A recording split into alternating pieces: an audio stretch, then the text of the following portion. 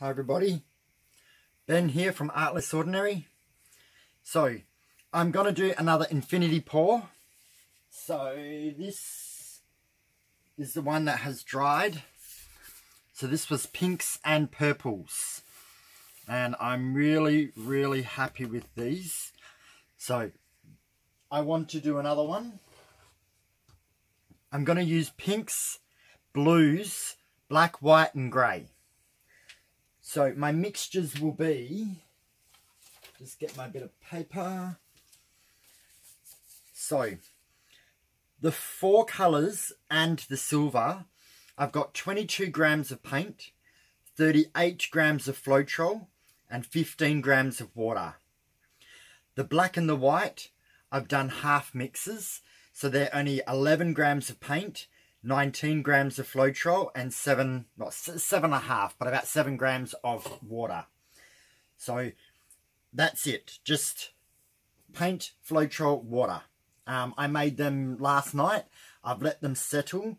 I just gave them a little gentle stir tonight just to make sure that they were blended. So, and I'm going to do it a dirty pour way. So we're just going to kick it off. So I'm just going to put little bits in at a time. So a bit of the light pink. And I got myself a couple more trays, lid trays that I pour onto, because they just weren't drying fast enough, and I had trays with dry paint everywhere, and I mean wet paint in them still, and it was a little bit annoying me, so I decided to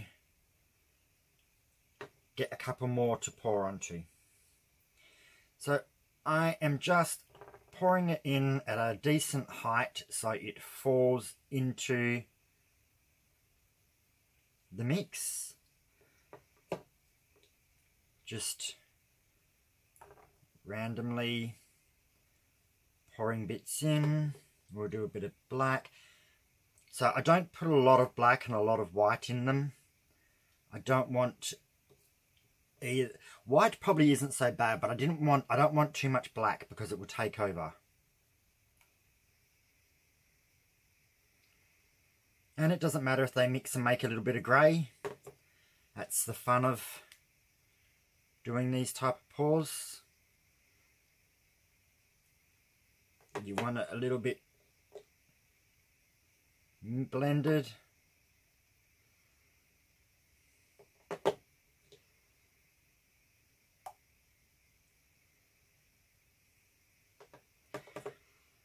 Maybe a tad more black.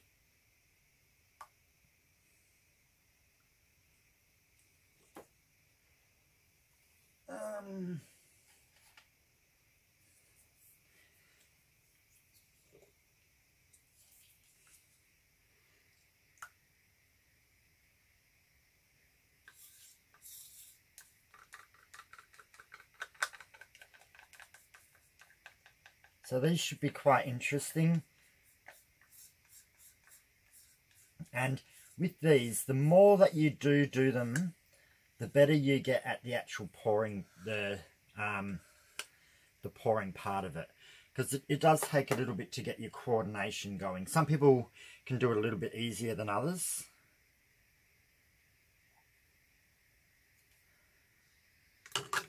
Oh, that was... I can be so clumsy. But again, that's not the end of the world.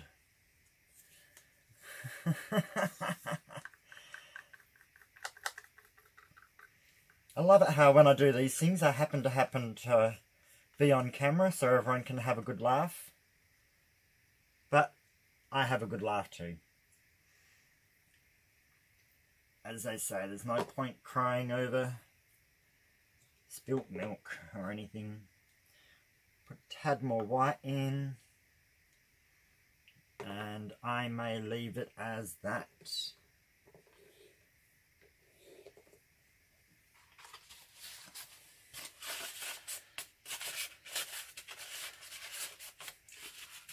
That was quite funny. put that aside. And then we just do the blues. So, well, at the beginning, I always do less as at the bottom, because you don't want, because sometimes the first colour I pour in becomes a dominant colour.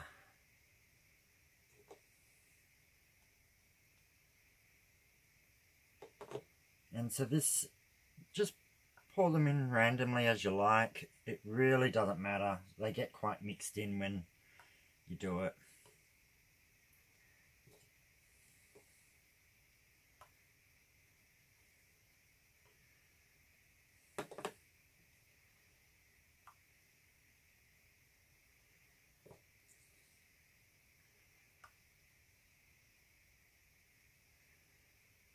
This is all about having fun.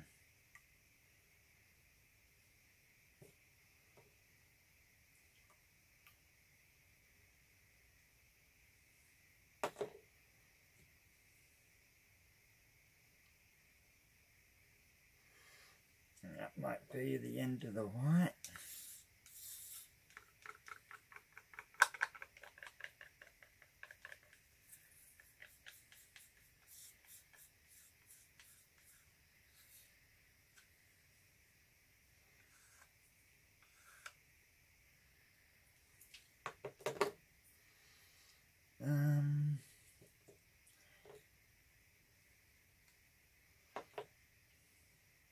Sorry, my brain's just thinking, what colour do I pour in next?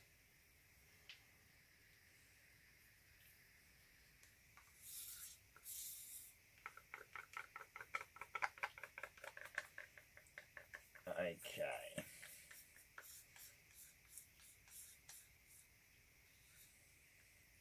So the infinity pours aren't exactly hard to do. The hardest part is really just learning the coordination, but as you know, I always do that little test run before I go where I practice in midair. I find it's the best way to do it.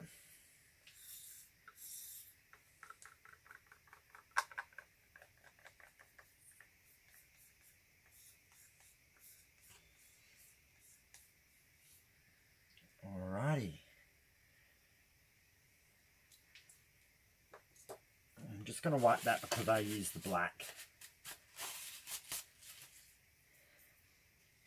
So I'm actually going to go silver last with this one.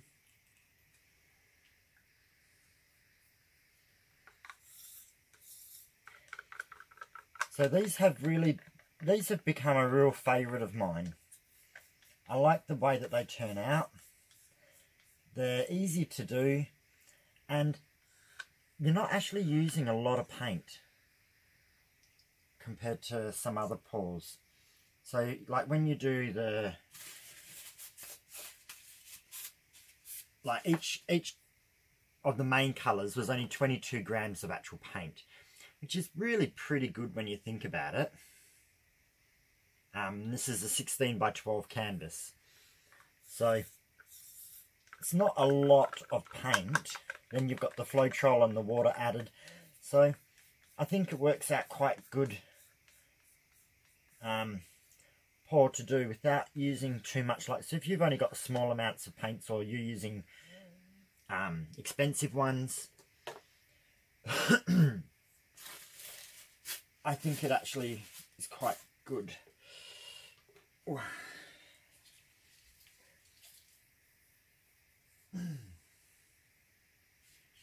Just going to get myself an extra couple of paper towels, just in case I make another spillage.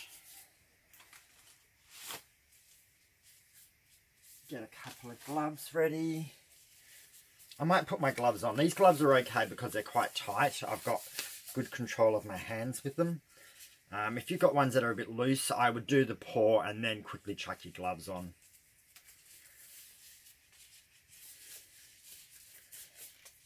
I like having gloves that are quite conforming to my hands. I feel like I've got more control. So these cups are looking super awesome.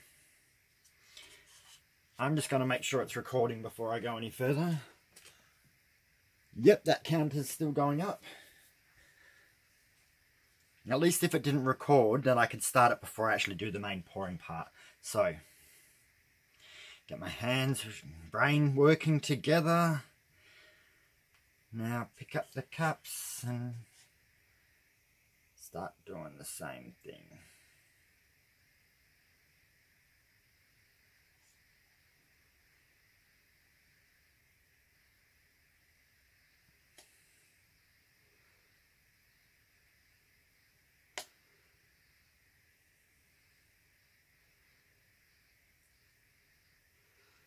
I can't tell if more paint's coming out or not. Whoops. I got a little drop fell off there. That's okay. So we're just going to move it around. So it looks like it's a little bit more pink is showing up, but that's okay. So let's go over a corner. Come back. I'm going to go over this corner and try not to lose too much of that blue. So I'm losing a little bit of blue on this one. I'm going to lose this blue over here too. I'm going to get rid of that drop. There we go. So that little drop that fell off, I just poured him away. Alrighty. Now I've still got some silver in here and that's coming through. So now I'm just pouring the paint back to the middle. And then you look at it and you go, which area could you change? I might go a little bit further this way. And then pull it back a bit.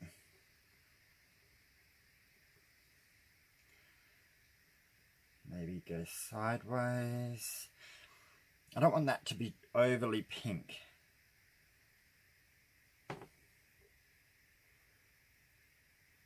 So one thing I like about these is the colours in the middle where the stripes overlapped kind of look a little bit lightning-like.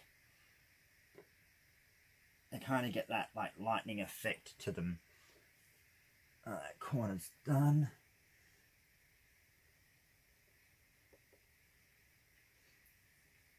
So most of the corners get done except for the bottom part of the corner. Otherwise you do pour off way too much paint when you do that. So I am actually going to try one of these one day and try to incorporate it with a pearl colour to see if I can get pearls as well. Now can you see here where my thumb is? I'm getting kind of cells coming up there, they've come up there and they come up here. The longer you leave this, you will start to notice you will get more effects show up. So usually they show up within the first few minutes.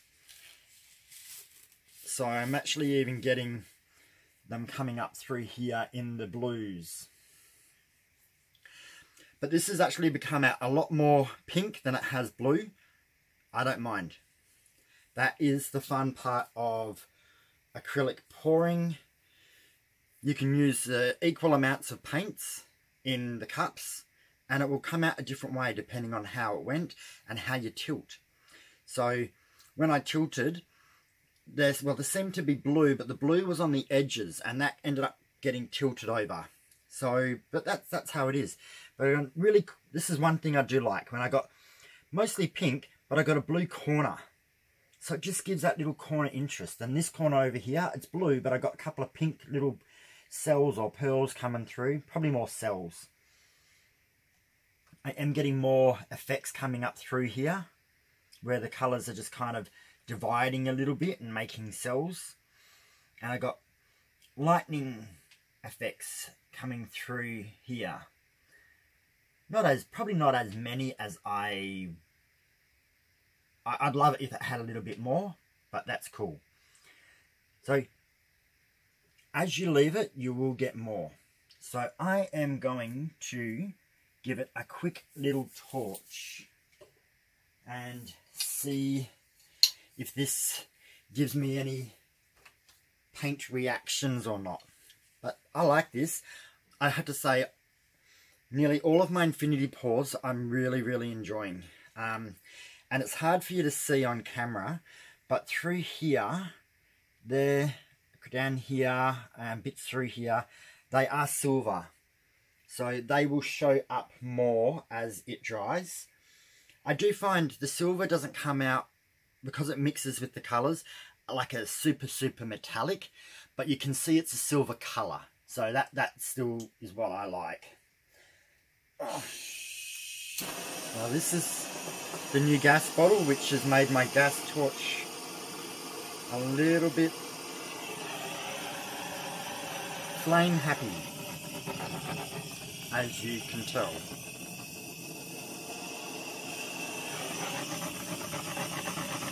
It's when I shake the bottle from side to side, it seems to happen.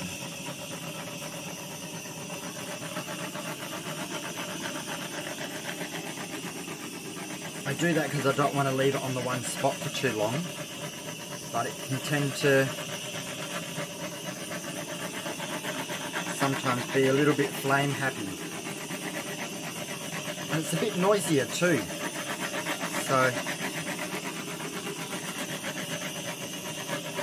So I don't really think this is doing a lot, except for popping a few bubbles. So we'll leave it. It's only got floetrol, water and paint, so there's not going to be a lot of reactions from heat. As it pops bubbles, sometimes you get little, what I call bubble cells, show up. So I have got a few bubble cells that come up through here, which are silvery. So the silver must have been underneath. But yeah, so if you're not happy with certain composition of it, you can pour it off to a certain direction. I want to keep these lightning strike parts near the middle. They're not exactly centered. I don't always want everything to be exactly in the middle. It's the same with photography. When I photograph my flowers, I don't put my flowers always directly in the middle. I off-center them just a tad. For some reason, it actually draws your attention a little bit more than having it as a centralized middle, if you to call it that.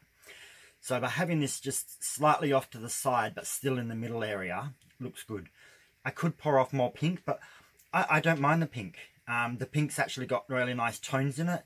You can see the darker ones, the lighter ones, bits of white coming through it. You've got blue lightning going through it, black and white colours and silver.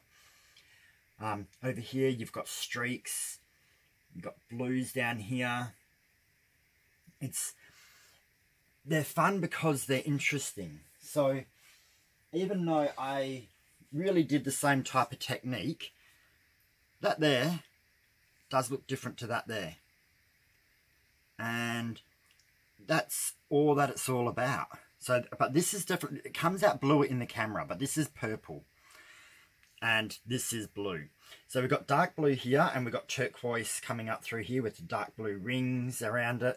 And the blues are mixed together to kind of give us different tones between turquoise and blue, which is pretty cool.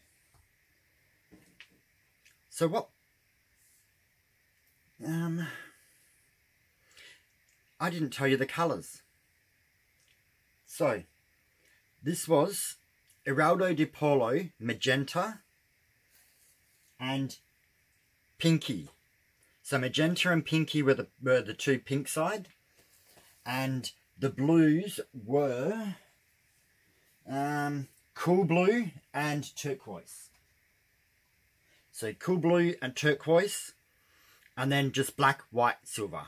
They don't have any certain names or anything, they're just black, white and silver. So, ta-da! That's my artwork for tonight. Hopefully that wasn't too long a video. Let me pause it. Here we go, 19.5 minutes. Time flies when you're having fun. So these colours are slightly a bit lighter in the camera to what they are in real life. They're a little bit more darker, especially the pink. The blues are pretty close to the right colours. But we're going to come down and have a look. So this is what I call like the lightning effects, where you get the the streaks that come through kind of look a little bit lightning-like. Focus. This here is where the silver is coming through into it. So that is a silvery colour. Got more like lightning strikes over here. You've got cells coming up. See, you've got the dark magenta cells, more magenta in the purple and the blues. Got little specks, and I call things effects because they really are effects of all different sorts. So in this, you've got what I would call like cells come up. You've got specks. You've got these lightning strikes. You've got blends of colour. So you really do have a really good assortment of different effects come through it, which makes it magnificent. Like, look at that magenta popping through in cell form in now the colours. Like, how could you not love that? So this is the full artwork, and it's beautiful. Love it. So, thank you so much for watching. Share, like, subscribe if you haven't already. Leave comments. Tell me what you think, and I hope you enjoyed this, and I'll see you tomorrow for another pour. So enjoy your evening, and I'll see you then. Bye.